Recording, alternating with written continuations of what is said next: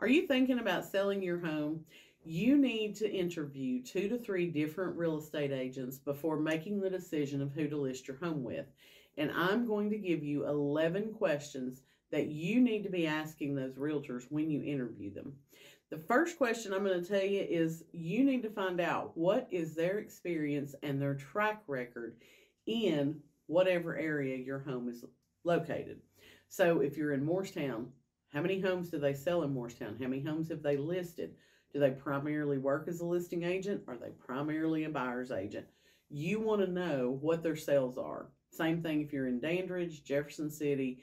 And the reason is real estate is very local. I may be an expert here in Hamlin County, but if you're asking me to list a house that's over in Knox County or Greene County, I may not be the expert for those areas. So the second question you want to find out is, how does that agent determine the list price for your home? They should have comparables that they can show you that is helping them to determine what your list price should be. If they're not bringing comparables to that listing appointment, where did they come up with that number? Third question is, what is your marketing plan for my home? And that's a question that a lot of agents are going to stumble on because a lot of them don't actually have a marketing plan. A lot of agents are going to put a sign in the yard. They're going to put it on the MLS.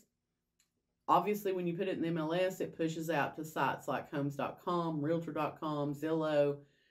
Other than that, they don't really have a marketing plan.